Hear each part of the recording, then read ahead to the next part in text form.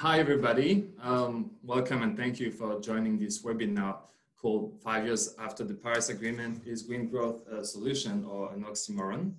My name is Antoine. I'm part of the AFRAN, which is the Australian-French Association for Research and Innovation.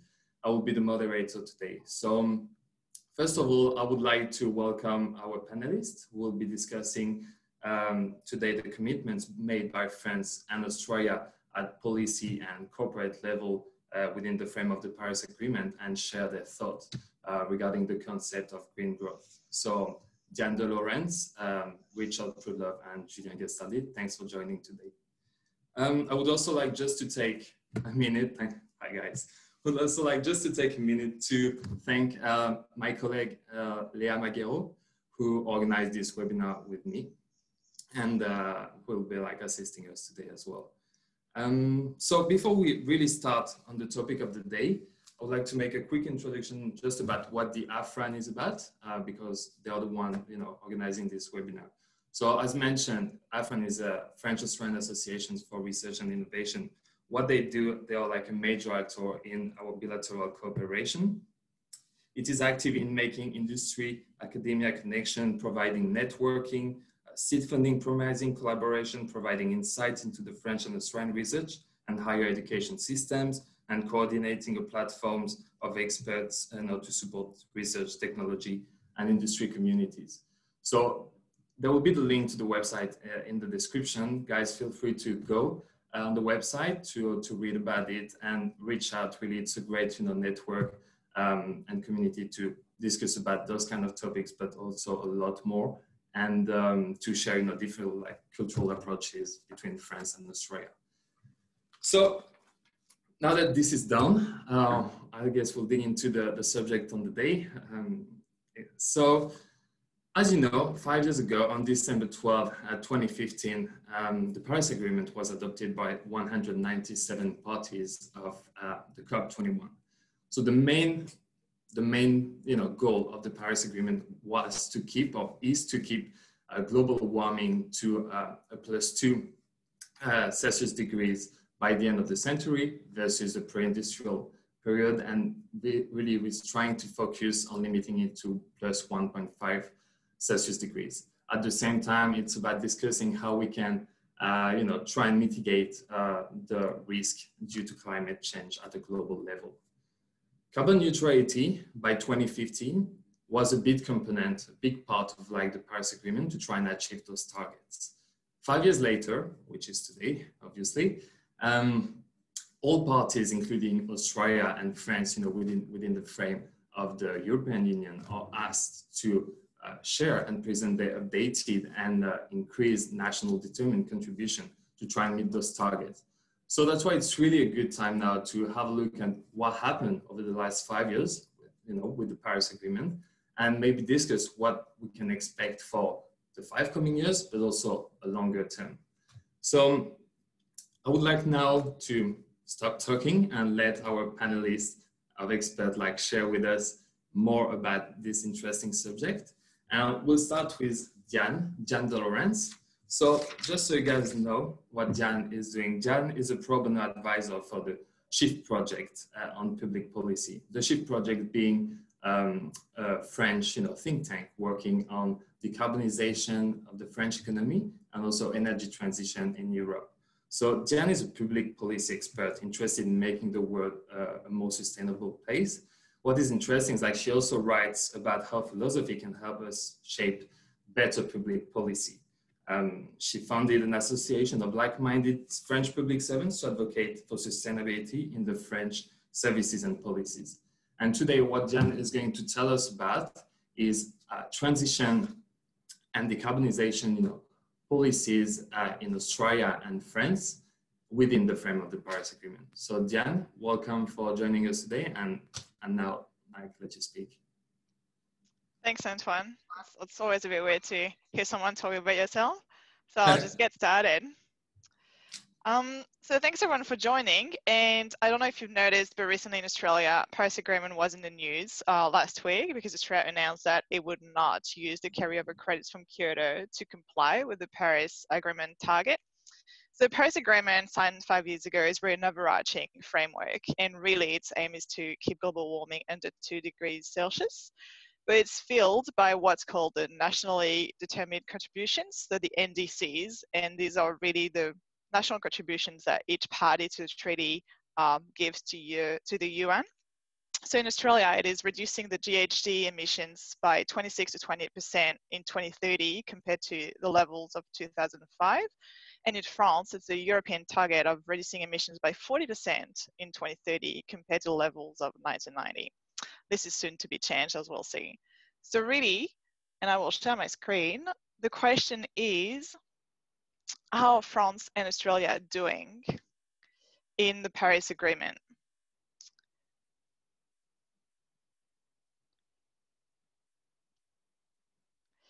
Yep, all good. Awesome. Yeah, we see you, Diane. So at the moment, the parties of the Paris Agreement are not yet on track, so we are not on track. And France and Australia obviously have taken steps, but we need to do more. So first thing is that we are not on track, either globally and nationally. Globally speaking, there is still a gap between the NDCs and the goals of the Paris Agreement. So goals of the Paris Agreement being 1.5 degrees max and well below 2 degrees.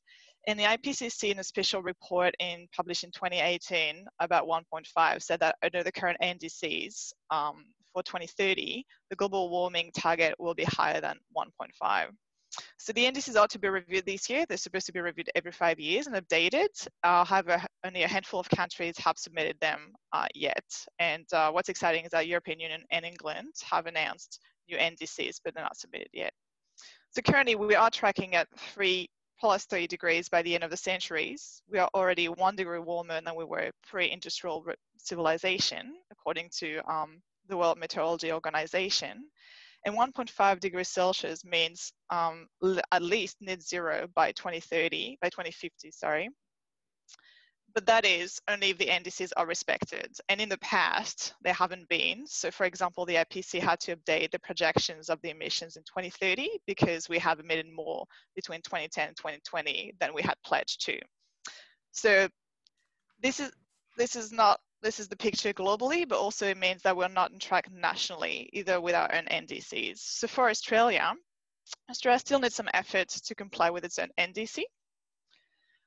As you can see here, Australia has done massive things. It has reduced its GHG emissions by 17% compared to 1990, in 2020 compared to 1990 overall, including land use. You can see I've shown the graph of the two, one with and one without, and the trend changes considerably. And land use is a big question that I'm sure we'll hear more about because of the way it's calculated.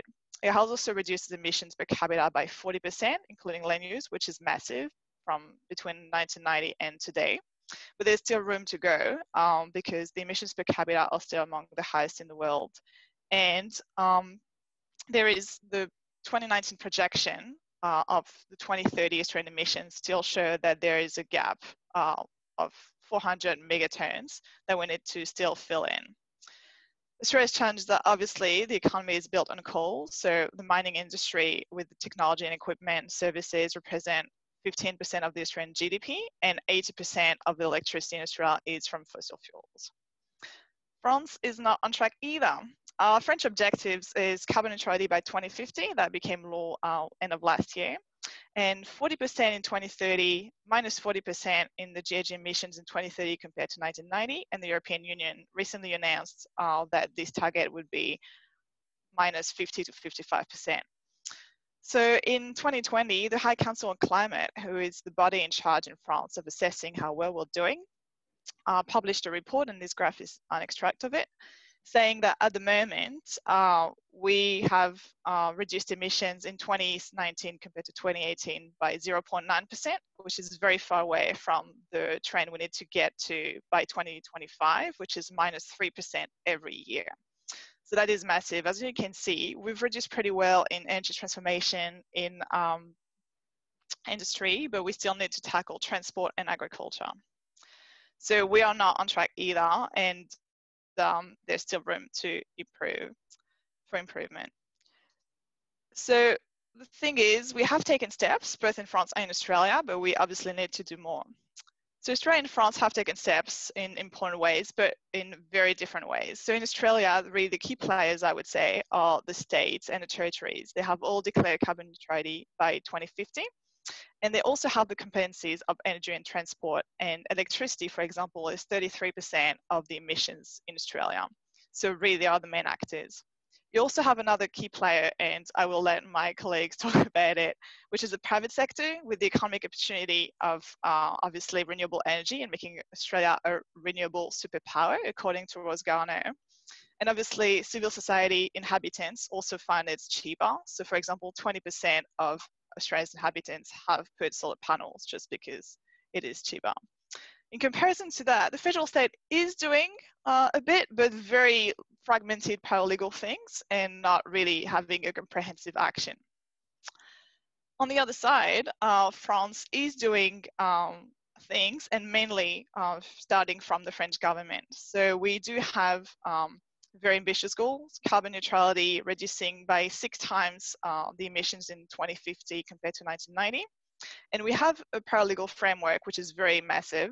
And I think the most important document in that framework is a strategy for low carbon, because it has carbon budgets, although we haven't respected them for the period from 2015 to 2018.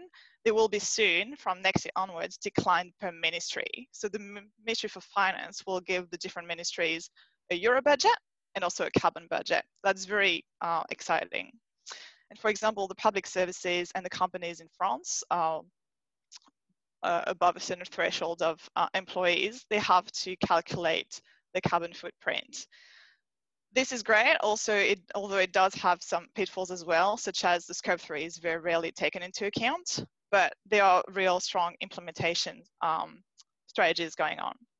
At the European level, you obviously have the emissions trading scheme, even though the price was a bit too low until very recently to be effective, and also the taxonomy on green finance, which was published a few months ago, although you do have the questions of nuclear being left out of this taxonomy.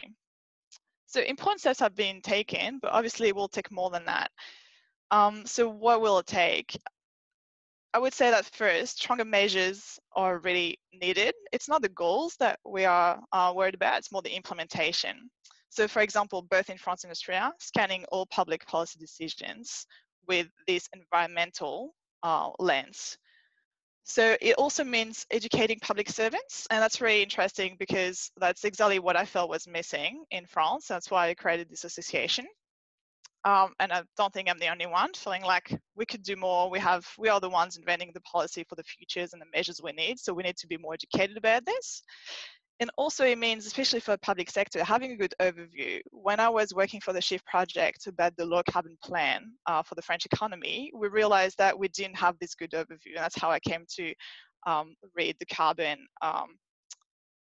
assessments of the different public services and realized that the scope 3 was sometimes taken, sometimes not taken into account. The second thing we need to do better is really strong adaptive measures. Obviously, urban heat, I work in development here in Australia, and we know it's a massive issue. Obviously in Australia, bushfires, everybody remembers the last bushfire season. Coastline, obviously drought as well. The Murray-Darling Basin, I think everybody has heard about it. And in France as well, we do have drought episodes. How are we gonna cope with the mountains economy, ski stations, etc., heat waves? So there is a lot of questions. There are a lot of questions, and we need to address them. Adaptation is in the Paris Agreement, and it's not the part that we talk the most about. And overarching this, really changing the storytelling for the population, saying that obviously if we want change and we cannot stay the way we are, this needs to mean change from everyone. So more globally, I think we need to rethink our whole societies, meaning that understanding that biodiversity and climate are not negotiable. Economy is how we organize our society, and social protection and the state organization. This is negotiable and this we can change, but we need to do it so that we can actually be sustainable and survive in a global environment. I do think that degrowth, or at least sobriety, should be something that we look very strongly into, because although we have a small decoupling of emissions between the GHG emissions and economic growth, oil still remains the densest form of energy on Earth. And so we don't, at the moment, have decoupling between energy consumption and economic growth. So I'll be very interested in what Richard and Julian have to say about it. And leads to the question of having new values. We have built our society on carbon, and since the Industrial Revolution, and the use of fossil fuels, which obviously economic growth, social services, how do we do in a society that is stagnant, economically speaking? So as a conclusion, how are France and Australia doing to maintain global warming below 2 degrees? Well, the Paris Agreement is a very important framework, and it has the merit of existing, as we say in French. But the question of actually having an impact right now is debatable, which also means that the target we chose were high enough. They were not easy targets, and the fact that we are not on track yet means that they are real targets. And France and Australia are in very different situations when it comes to climate change. So electricity is the main challenge at the moment for Australia, whereas in France, we should be focusing on agriculture, transport, and buildings. Different contexts and opportunities, vast land, few people, very constrained land, and a lot more people. Administrative organizations, we do have local government in France, and they are doing things as well, but the fact that obviously Australia is a federal country changes a bit. And different mindsets as well. We saw very recently that pragmatic action in Australia for the COVID crisis led to incredible results, although we're on a webinar today, but trust me. And so, you know, I'm very eager to see how Australia will tackle climate change compared to France and what strategies will be developed in the future. Thank you. Thanks a lot, Diane. A lot of interesting information. I guess you also mentioned, you know, a few interesting points that we'll have time to discuss a bit later in the webinar. So that will be good. I'm gonna, you know, like let Richard now present his work because that's the most efficient way to do. So I'll give a brief introduction of Richard Proudlove. So Richard works at ClimateWorks Australia.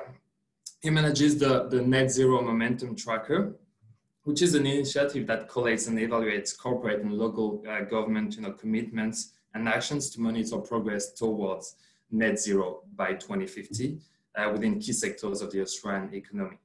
So, Richard, you joined ClimateWorks in 2019, if I'm right, with like impressive background. So 20 years of experience, you know, providing engineering, project management, corporate consulting services, working across the utilities, transportation, telecommunications.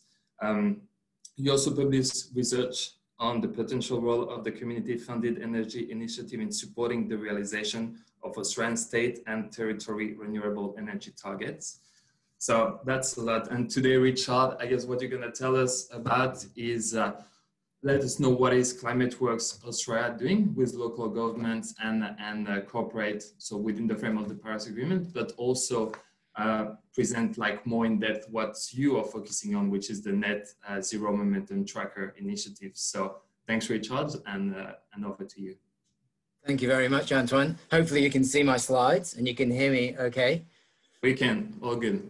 So as you mentioned, I work for ClimateWorks Australia, and I'm the senior project manager for an initiative called the Net Zero Momentum Tracker. ClimateWorks is a not-for-profit. It operates within Monash University's Sustainable Development Institute, and we publish pathways analysis for achieving net zero in Australia and provide advice and solutions to Australian companies and Australian government organisations. We facilitate collaboration between industry leaders, and we're also helping some Pacific Island nations define their decarbonisation pathways. And my program, the Net Zero Momentum Tracker, assesses organisational level commitments and action in order to track progress towards net zero across key sectors of the Australian economy. So I'm going to very briefly highlight what Paris alignment looks like for Australia based on our pathways analysis. And then I'm going to talk about how Australian companies and councils are aligning with the Paris goals.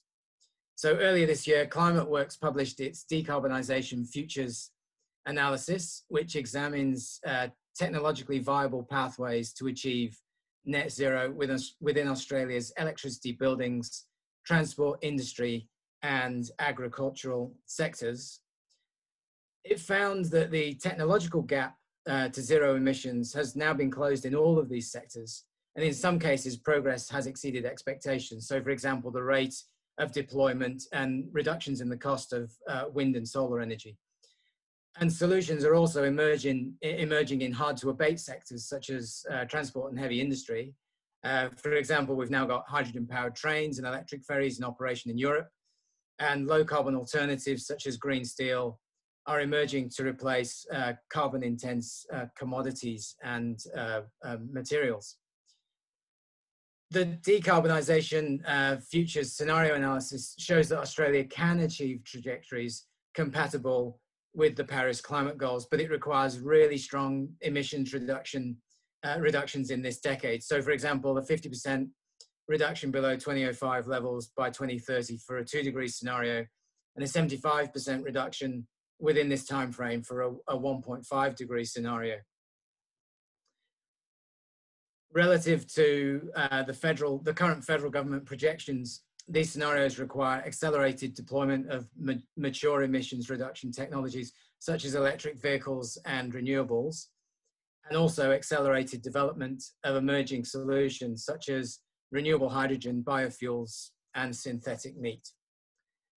So, given this context, how are Australian companies and local governments responding to the urgent need to decarbonise the economy? So my project, the Net Zero Momentum Tracker, collates and analyses Australian corporate and local government emissions reduction commitments and actions. And it's aiming to normalise net zero by 2050 targets and supporting strategies within the Australian economy. It encourages organisations to adopt these targets and strategies by assigning net zero by 2050 ambition ratings to significant Australian companies and councils. We publicise these ratings in reports featuring influential organisations in key sectors of the Australian economy, and also through our website at netzerotracker.org. And that's also a one-stop shop to view the commitments and actions of the companies that we've assessed. So far, we've assessed 190 organisations from the property, transport, retail, local government, banking, superannuation, and our resource sector analysis is coming out this Thursday, actually.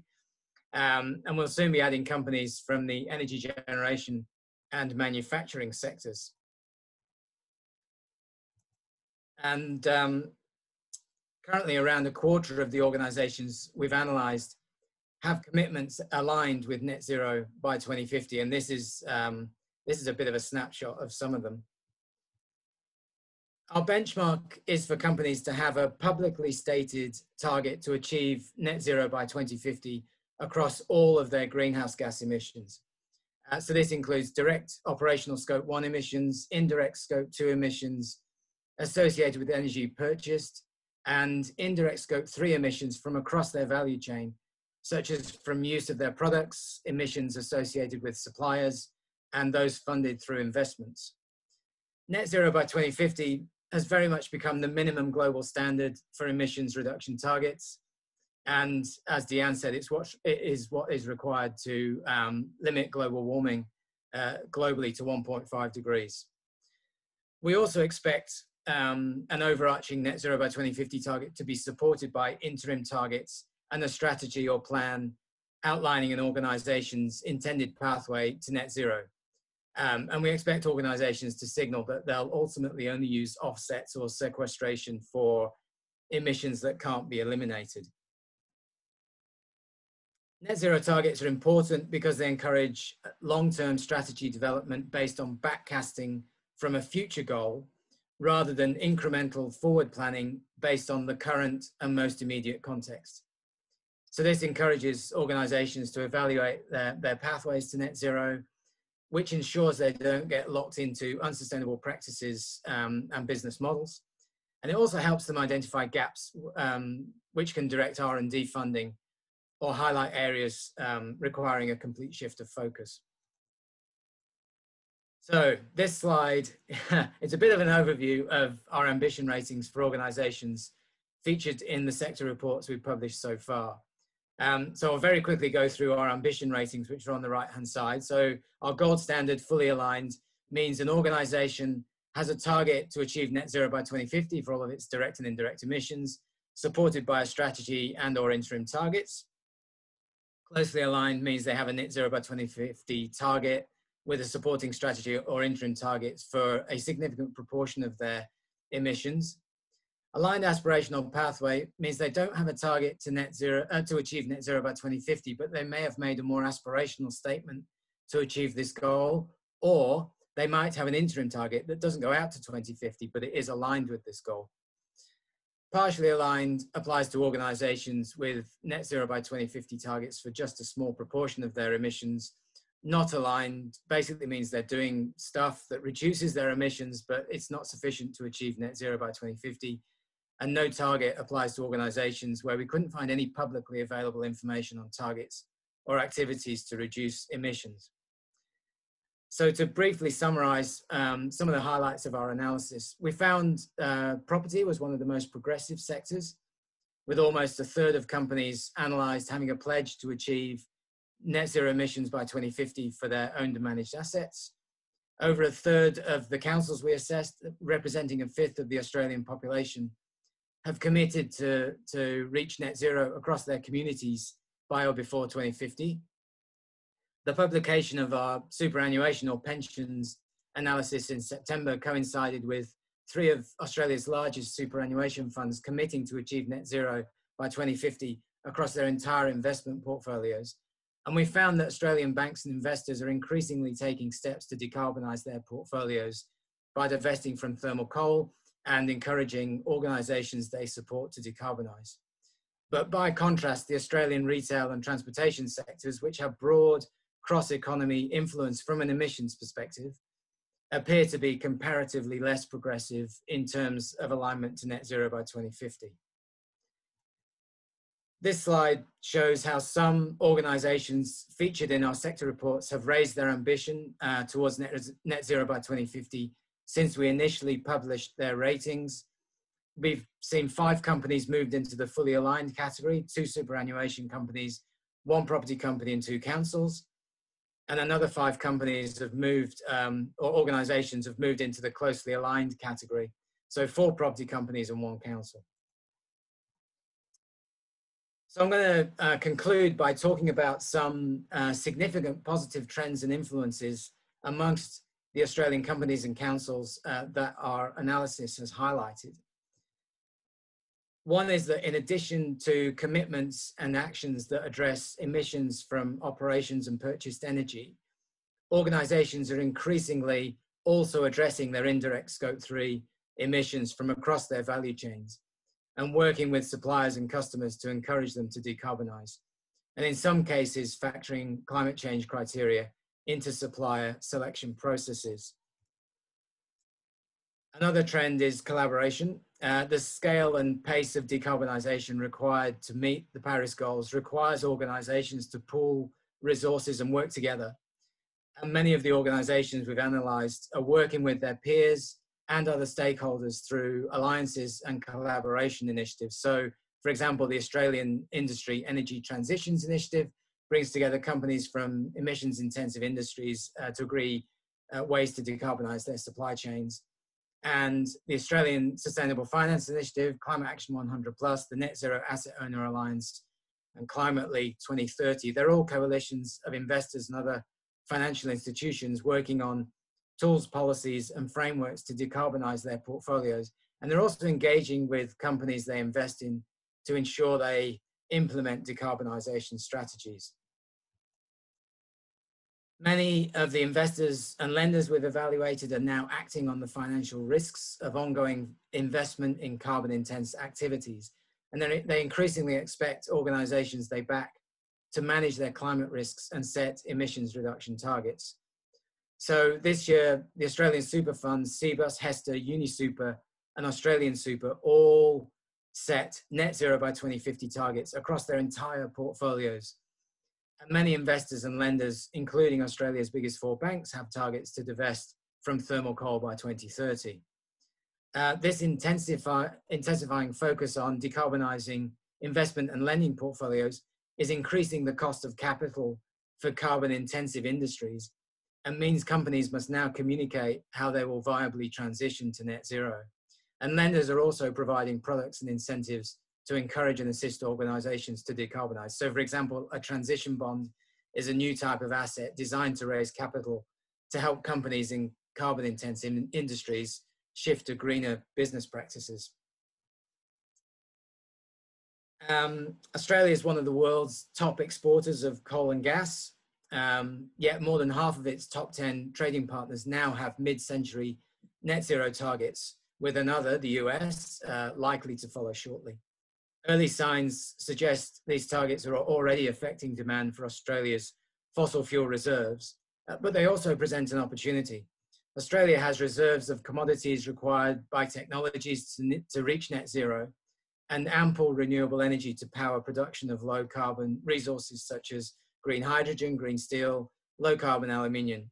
And by adopting net zero targets, Australian companies can capitalize on this transition.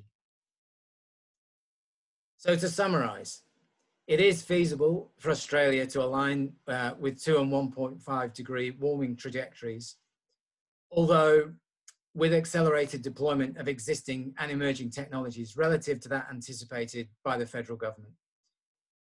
A significant proportion of Australian companies and councils are taking steps to reduce their emissions, and some significant organisations in key sectors have targets and strategies aligned with net zero by 2050. However, there's a long way to go before this target is the accepted norm within the Australian economy. Having said that, there are emerging reasons to be optimistic. Net zero targets adopted by Australia's key trading partners are sure to have an impact and necessitate a switch of focus from the Australian companies that supply them. And Australian organisations are increasingly collaborating with their peers, their customers, suppliers, and organisations they invest in to agree decarbonisation pathways and capitalise on opportunities from the global net zero transition.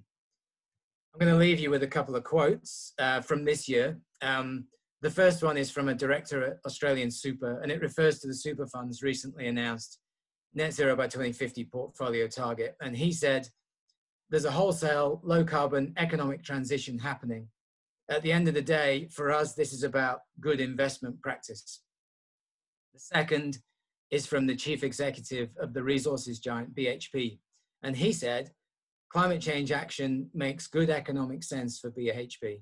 So the message is that for many Australian corporates, achieving net zero in line with the Paris Agreement, it's not about ideology or moral obligation, but in the current context, it just makes good business sense. And I sincerely hope this perspective marks a significant turning point in Australia's economic transition to net zero. Thank you. Thanks a lot, Richard. Great presentation, very interesting. The net zero momentum tracker, and good to have like that kind of like overview of like what's happening in each sector, like very, very efficient. And for me, it's kind of a good transition to introduce our last panelist of the day, Julien Gastaldi from Corporate Carbon Advisory.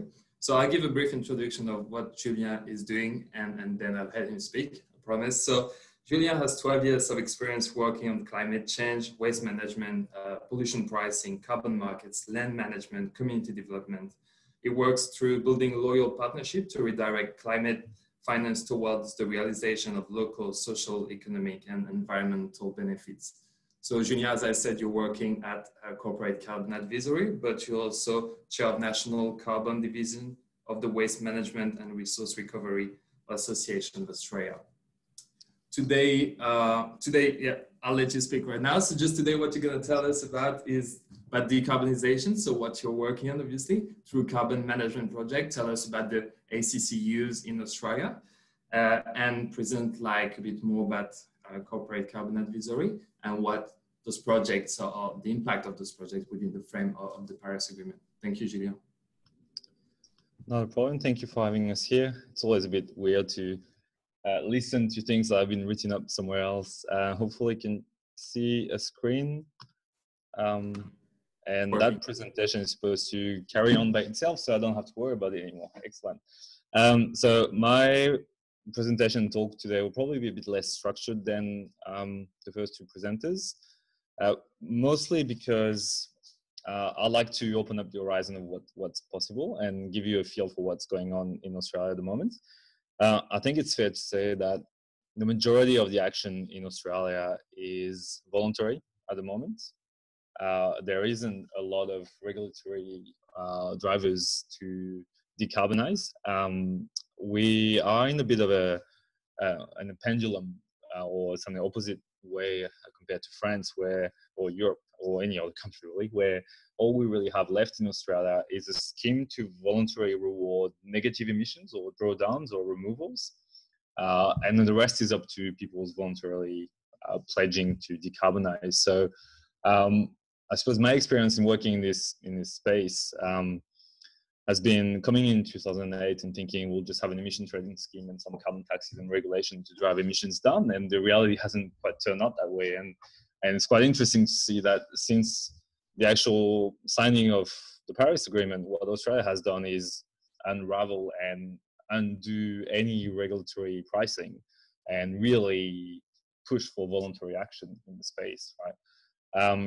And that was a bit disconcerting at the time, I think, but we eventually found ways to adapt and to go with the flow, I suppose, and I think that's very Australian way of doing things, right? So we'll talk a bit later about where we are in our decarbonization pathway, but essentially the policy system we have in place now is let's space on farmers, indigenous groups, and forward-thinking corporates to reduce the emissions or capture emissions from the atmosphere beyond what would have happened normally. And then we have a safeguard mechanism to make sure that in the meantime, the industrial emissions don't go up like crazy and undo all the good work we're doing. So that led us to a situation today where the carbon industry or the emission reduction industry really is about 870 projects that have been registered under 35 different methods. Majority of those are about bush regeneration, but there's also a bit of fire management and a whole lot of landfill gas and waste diversion projects. And so all those projects are completely voluntary.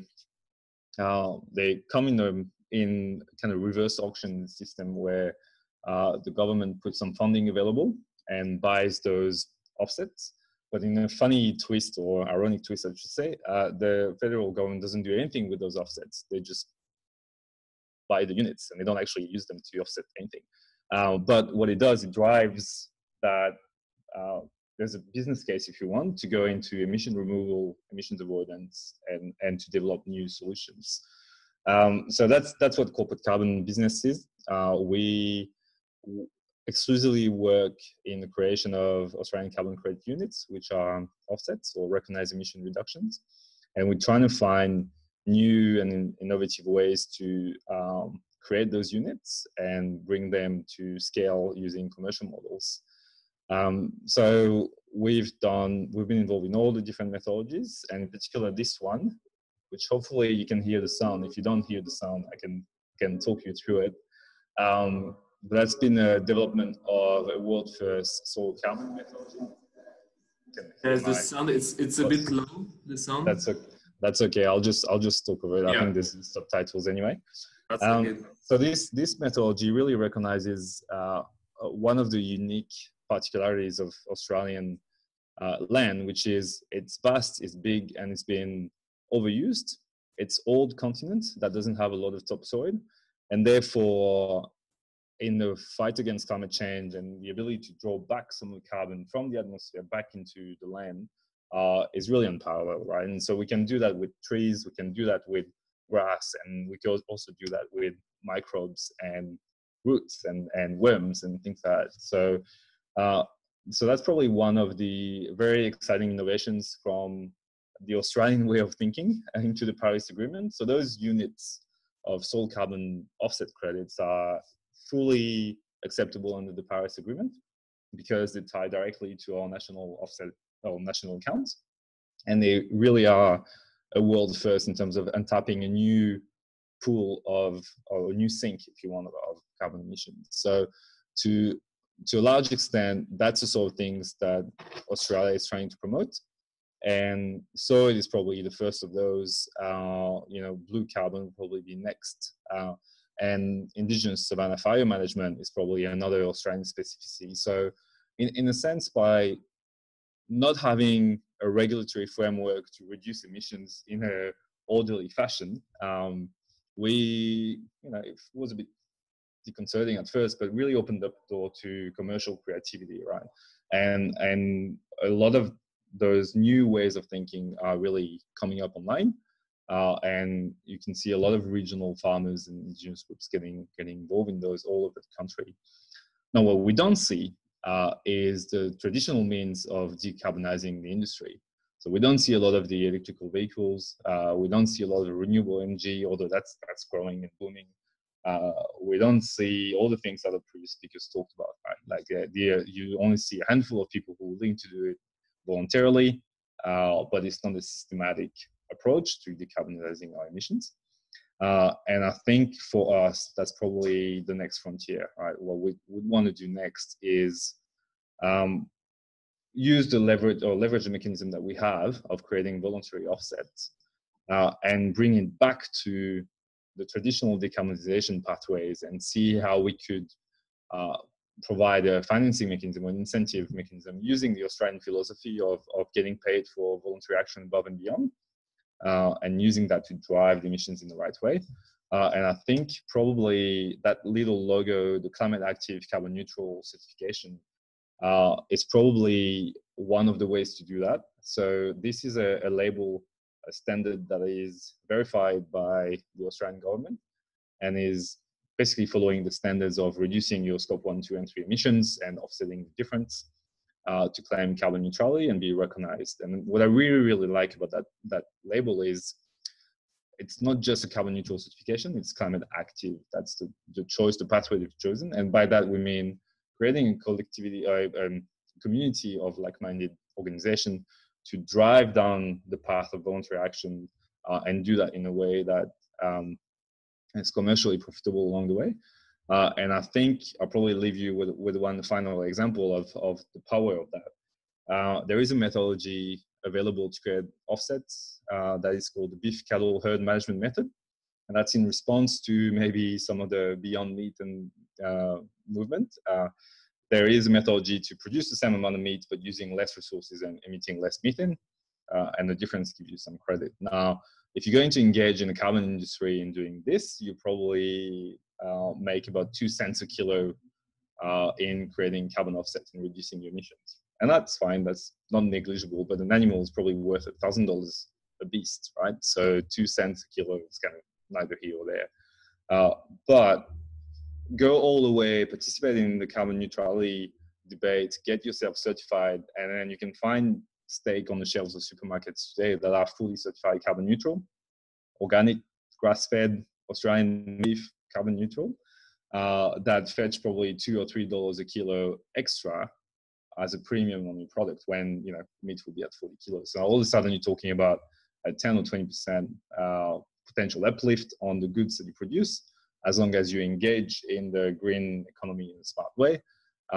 And that's probably where we want to see, right? We don't necessarily want to see people putting a brake on their creativity or on their business.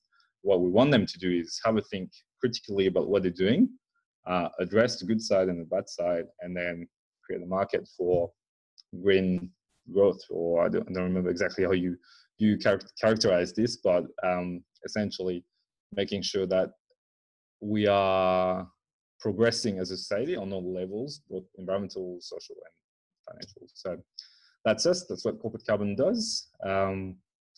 And probably leave the rest for some discussion, which I think you have on the agenda. Yeah, we do. Thanks, Julian. Yeah, very interesting presentation. Like to see the specificities of like carbon management in Australia. And I think thanks to all of you guys for this presentation. It was like very complimentary and give us like a good overall understanding to move to the second part of the webinar, which is a bit more like a discussion. So there are a lot of questions that we could be talking about today. I'd like to ask you, all of you, like a first question. So to focus a bit longer on the Paris Agreement, as Diane said, in her presentation. So we can see that since 2015, we are not in track with not only not in track with the +2 degrees target of the Paris Agreement, but nationally determined contributions are even higher than that, we are not interact with them. So we're looking at like the actual policies are looking at like a +3 degree scenario at the moment, even if with now the updated announcement, we could see like some improvement for the future, or hope for some improvement for the future. So the first question, I guess, is like, according to you, to what you've been experiencing through like what you're doing or your expertise, what have been maybe the main difficulties, the main barriers that prevented us from, you know, meeting or being closer to the target that we kind of like committed to 5 years ago? That's a big question. And out of like all the action points that you mentioned, what is maybe the one or two like key points that you think we should focus on in the first place, maybe as a main, you know, way of action? So I'm not sure if there is one of you that wants to start. Otherwise, I'll just ask somebody. But if one of you wants to start, please feel free to. I can jump in if you like. Yeah, thanks, Richard. So I can respond to that question at the level of companies and councils in Australia. So barriers to meet the Paris Agreement, it's basically Julian referred to a couple of them. So what we're hearing from some companies in certain sectors is that the availability and affordability of certain low carbon technologies is lacking in Australia compared to other regions of the world. So a practical example of that, Australia Post feels they're doing everything they can to decarbonize their fleet, but the variety of electric vehicles available to them is, they say, it's limited.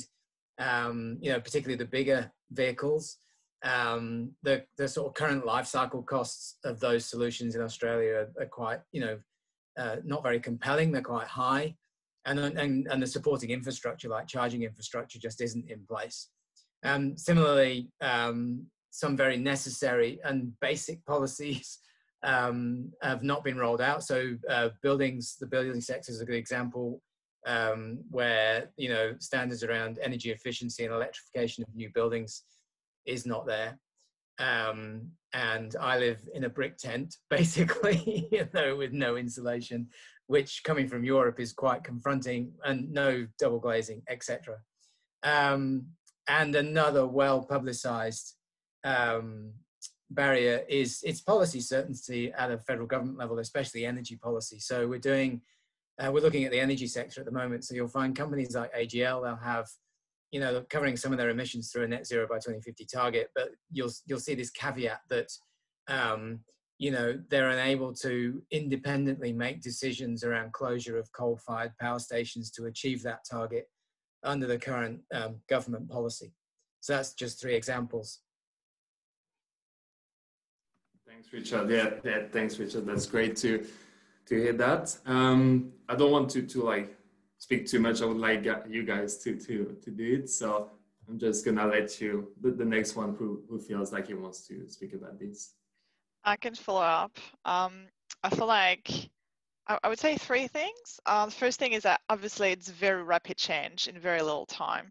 So like, as Richard mentioned, there's plenty of reasons to be cheerful and there's plenty of emerging technologies. The reality is, are they scalable rapidly enough to actually make a difference before it's too late? And that's what we are battling with at the moment, right? It's like, we can do plenty of things, but how fast can organizations change, and can we roll out new infrastructure to support that? Leads me to the second point, which is private and public sector needs to move together. Julian made the good point about, you know, obviously in France, we've got this very centralized state thinking that, and I'm the first one thinking that we need to have laws and mechanisms, so the carbon tax, incentive and repressive to actually achieve that. Whereas Australia is, even the NSW investment plan that was voted a few weeks ago, it's really just renewable energy zones, and just incentive. It's like, please invest, and we hope that we're going to have investment from private companies. But actually, private and public sector needs to come together. And so if you're just thinking about the public sector and legislation, how are you sure that you maybe you have pledged carbon neutrality, I mean net zero in 2050? How are you sure that your actions are going to have that impact? Very difficult to say. Conversely, if you're starting from the private sector, you have all these initiatives and people saying they're going to do this and that. How are you sure that globally you'll meet your target? So that this problem is not new. It's like, how can we be sure that, you know, what we do in law or what we do even in not law, but private policies at the company level or at the local government level is going to have a real impact in the long term. And then the last thing is, as I tried to share with land use and forestry, for example, if you go to climate action tracker, they're not taking them into account because they say, well, it's only 70% of the global emissions, and we should talk about reducing the main ones before we tackle this. And also there is uncertainty about how it's calculating. So there is a need for a framework nationally and internationally, and I know there's many people working on this in many different sectors, but to actually calculate and model the emissions you know, in a precise and detailed way, because then you've got these questions around what do you take into account, what don't you take into account, how have you valued this, how have you valued that. Same thing goes for the importations. So for example, in France, the French imports are not taken into account in the national emissions. However, basically the drop in national emissions in France have been overcompensated by an increase in our imports, meaning actually overall the carbon footprint, if you take them into account, hasn't changed. So, you know, if you're just green because you're just getting all your emissions to China and importing them back, it's fine by you, but there's a problem in that as well. So the scope and the way of calculating emissions is very important. So I would say there were three things, and obviously in terms of storytelling, it's hard to read an IPCC report and it's hard to understand all the modelizations. I'm not an expert, I'm not a climate scientist. There are many people working on this, also oceans, biodiversity. So it really needs to have a common story and good vulgarization that people can understand and can relate to and understand what it means for the everyday life. That would be my points.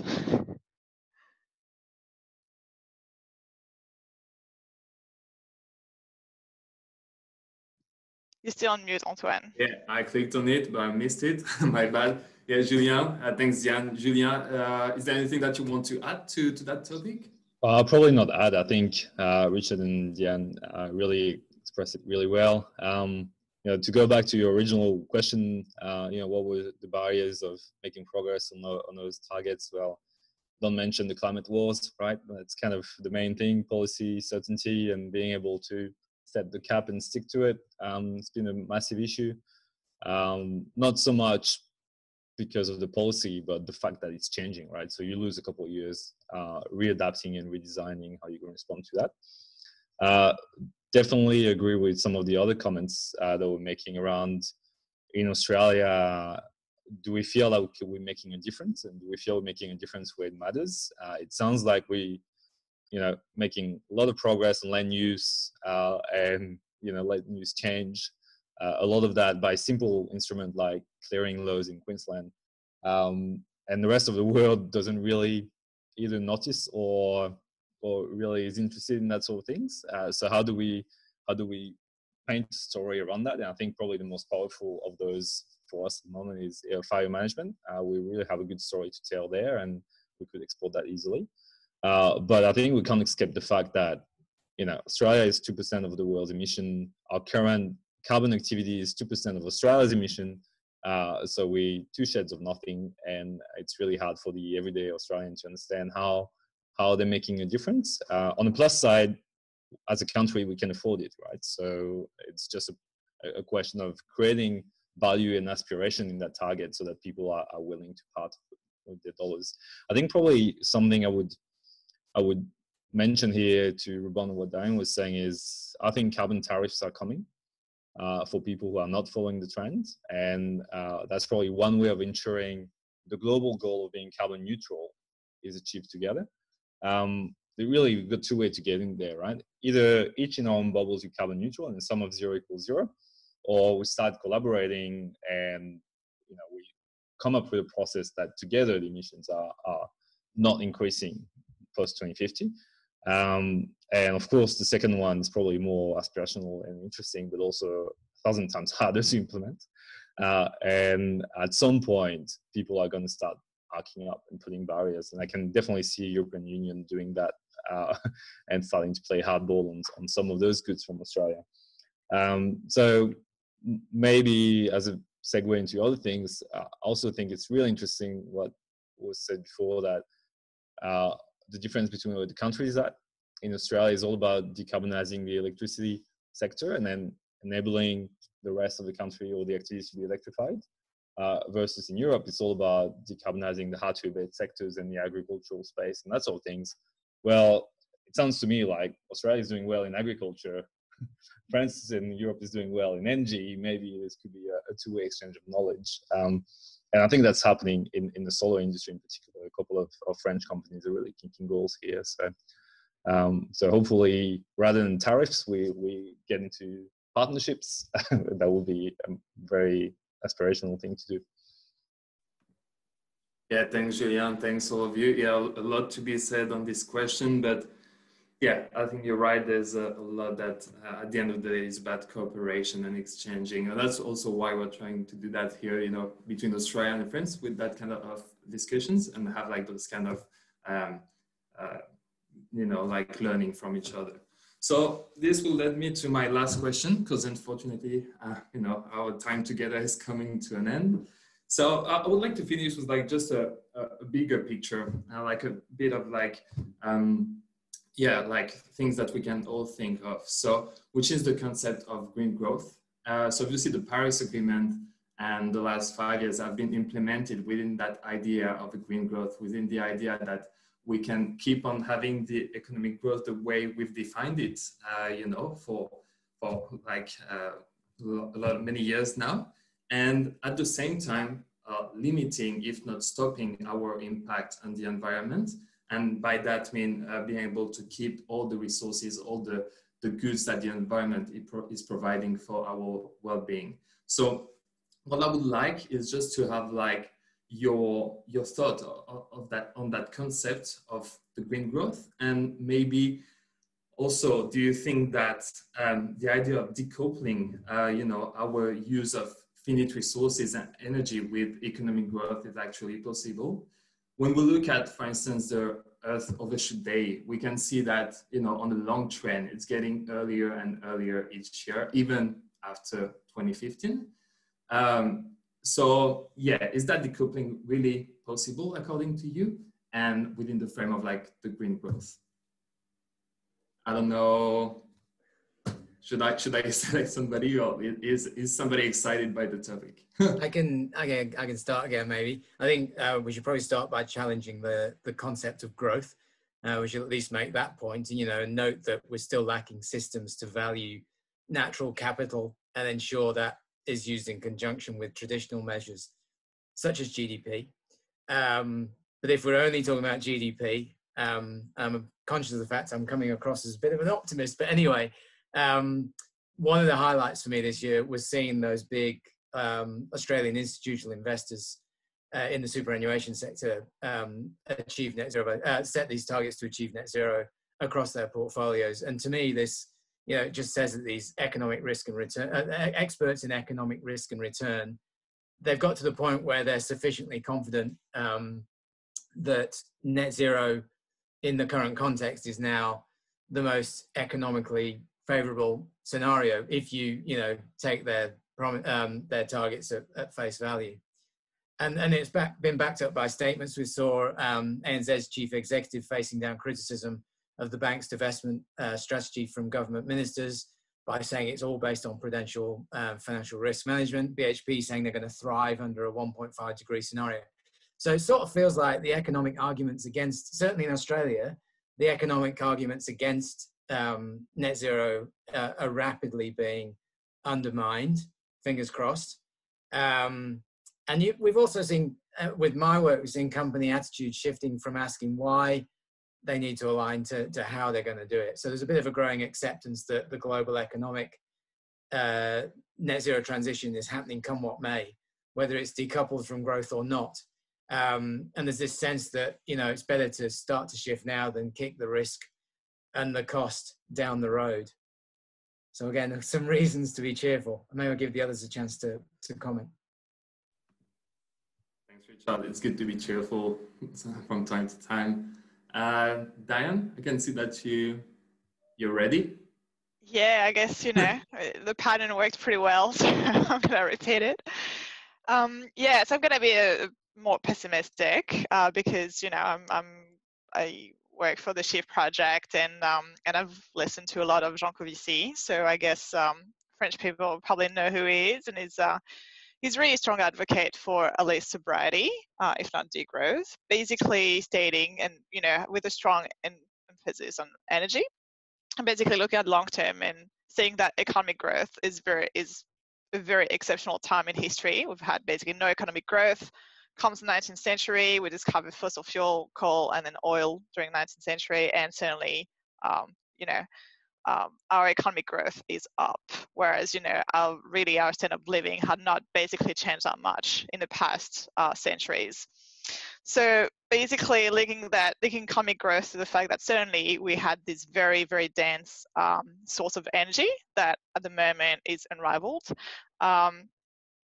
It does make sense that now we are not seeing much economic growth around the world, especially not in Europe, and that maybe we've reached the end. And I definitely hear the argument for, green growth and dematerialization, but also, well, what we called something digital, and digitalization is not necessarily green. You still have servers somewhere that need to be cooled down.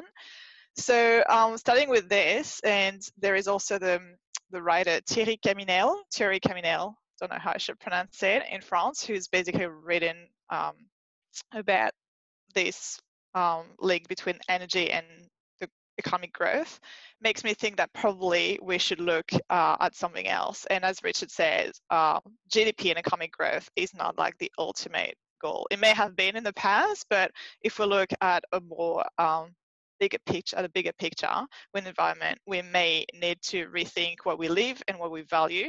And I find that very interesting because I'm working on it in philosophy, the concept of value being both the economic value, but also the social value, and seeing how basically since the 19th century, they've been pretty much together: social progress, medicine, quality of life, appliances, wonderful. And now we're getting to a point where actually economic value, except in Australia, but we'll see, is shifting a bit away from the ecological value, because we need to value the environment and we need to recognize it. So I really hope I'm wrong, but I would say that probably we need to think of a world not only for GHG emissions, just also for just taking from the limited resources we've got in terms of oil and other sources of energy, that they're limited. And so I think we now need to adapt to a world without economic growth, but maybe it'll be growth in other metrics. So yeah, hoping I'm wrong, I would say that's my point at the moment. Thanks, Jan. Thanks. And Julian, to finish. Yeah, look, I'm not a pro at those things, but I'll have a go anyway. I think to me the first step to decouple green growth from fossil fuel is to stop talking about it together, right? Especially you take Australia and Europe as two examples. Well, we have no growth in France for 20 years. We had a lot of growth in Australia for 20 years. The reality is we don't really know how economic growth happens. But what we do know for sure is we can't afford to continue to pollute, right? So let's just, deal with them separately. Hopefully find ways to either grow economically in a carbon reduction movement, or start looking at other ways for spiritual growth or value growth, as Diane was saying. I think it'll be interesting to this group probably to just think about the fact that when you share knowledge, you grow, and you haven't used any resources necessarily. So there is a pathway where the quality of the exchanges increases without necessarily having to take from a limited pool of resources. And I think we can reinvent that in a way that benefits everyone. I think an interesting bit that I see happening in our carbon markets here is this kind of philosophy creeps into even the value of a carbon credit. So we have this concept at the moment called co-benefits, where for some reason people felt like a world-leading standard on verified emission reduction certificates wasn't good enough. You also had to show that in planting your trees, you were also having social and ecological benefit and biodiversity impact and indigenous engagement and these sort of things. And I think this dichotomy between price and value, I think, is growing more and more, and that's how I think you'll get that decoupling happening, right? The people valuing things that may not necessarily be a financial growth along the way. And on that, I think we can look to a couple of examples. Maybe one thing that's been completely overlooked along the way is, over the last 50 years, advertising has made us believe we wanted things that we didn't need. Maybe we can take a leaf from that book and then convince people that they want things we actually need. That would be a nice tool to use. Now, I know you want to wrap up, but we had quite a fierce fight around the book selection for summer reading, so I hope you'll let us get to that. For sure. No, I'll let you do it here. Yeah, I just want to conclude on these questions by thanking you. I know, there are big questions, obviously, short period of time to try and like develop a thought, but as you said, I think that the value and what we value as a global society, the symbols, all that kind of topics will be important in the future. And really, you guys' knowledge, experience, and expertise in your areas like brings a lot to those type of discussions. So thank you.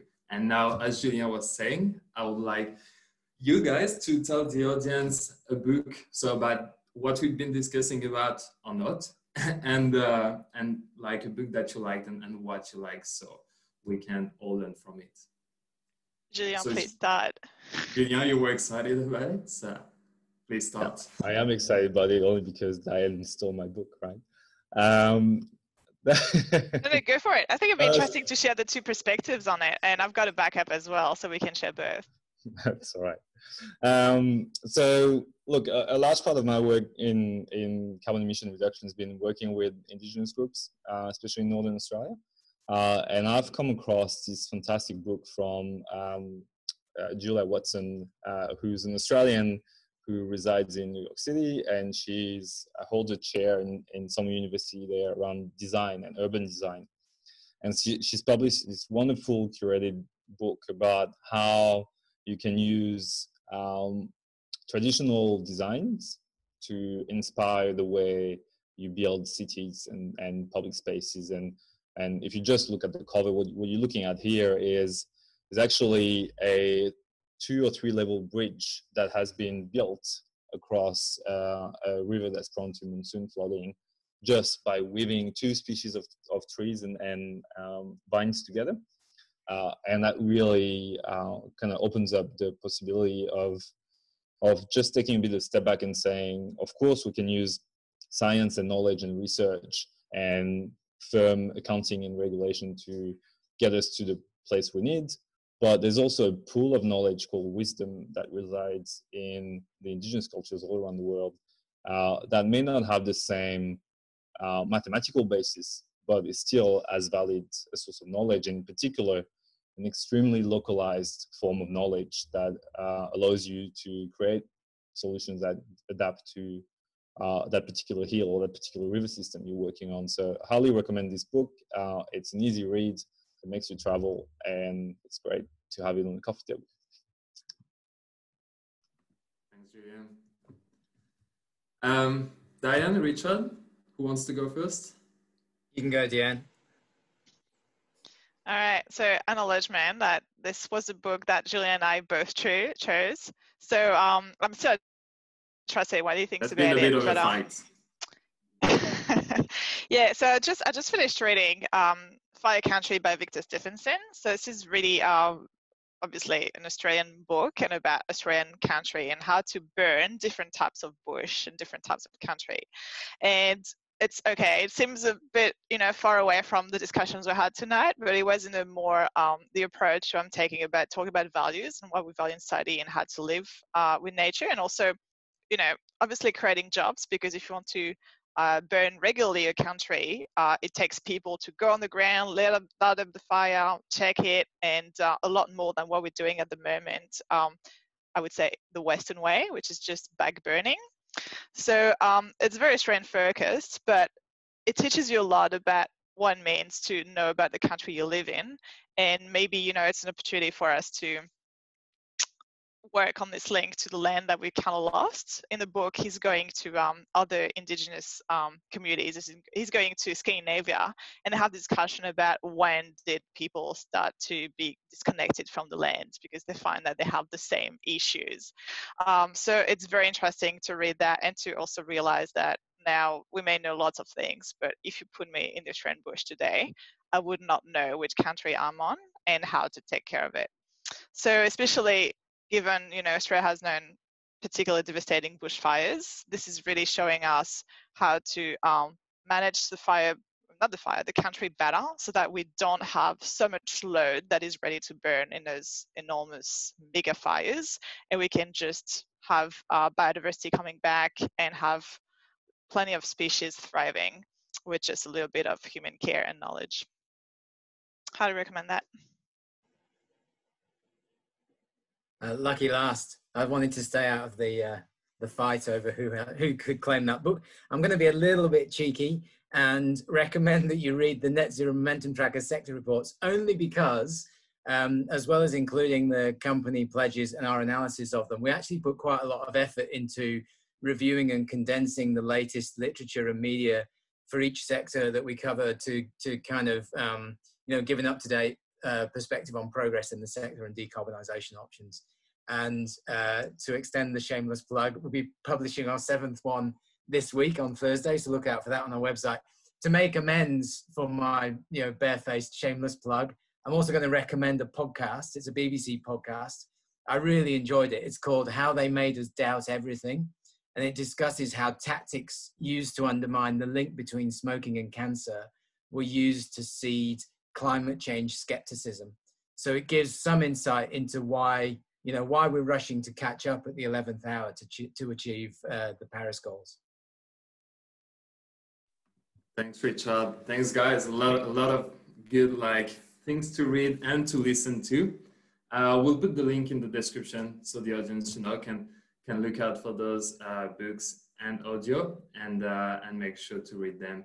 So it's time for us to wrap this webinar up, unfortunately.